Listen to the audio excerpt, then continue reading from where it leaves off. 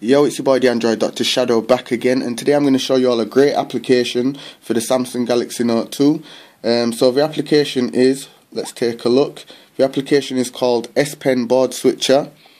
So I'm just going to show you how it works. So for example, if you're sending a message and you open up messages, the stock Samsung keyboard pops up. As you can see, that's the stock Samsung keyboard. Now when I pull out the S Pen, it automatically switches to the Swift keyboard, which I prefer to use because it's more accurate. And once I put the pen back in,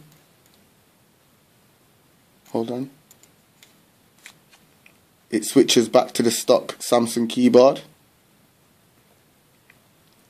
So yeah, this is just a cool application what I thought I'd share with you all. If you want to try this application out, I'll leave a link to it in the description down below, so be sure to check it out. You'll need a rooted phone. If your phone's not rooted and you want to root your phone, I'll also leave a link to my simple root tutorial video.